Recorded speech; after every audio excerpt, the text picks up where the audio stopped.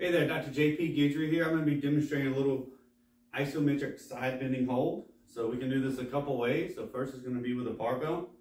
Obviously we want to be making sure we're grabbing the center of the barbell. This is going to be a great challenge for our grip and our core. I like to do it in a power rack, so you kind of support yourself with the rack.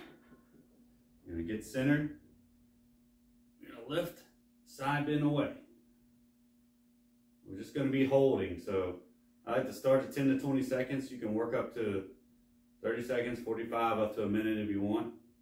I generally would load this a little heavier than just the bar. I usually do 25 on each.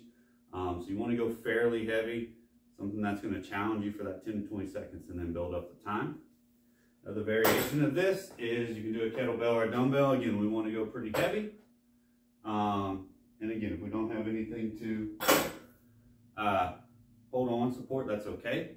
So I'm going to get here, heavy kettlebell, you're not a big range of motion. Gentle side bend just till I feel that engagement. And then again, we're holding. Start 10 to 20 seconds, work up at least to 30 seconds. You can go up to a minute. And again, we want to go pretty heavy with these. So give these a try, a great way to work on building tension and isometric strength through the core.